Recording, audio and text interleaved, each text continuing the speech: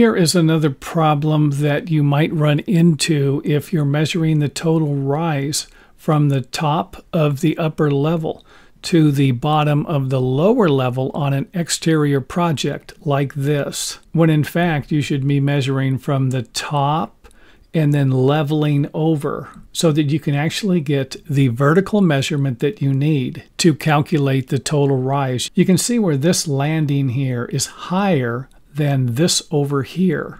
So if you don't do it correctly, you're going to have a problem with the total rise and the individual riser height. So you're going to need to somehow use a straight board or a straight edge or even a string or even a laser level that's going to put a nice level line on the wall that you can measure from. That way, if the landing is too high, you're going to know about it and be able to make the adjustments. Or if it's lower, you're going to be able to make the adjustments.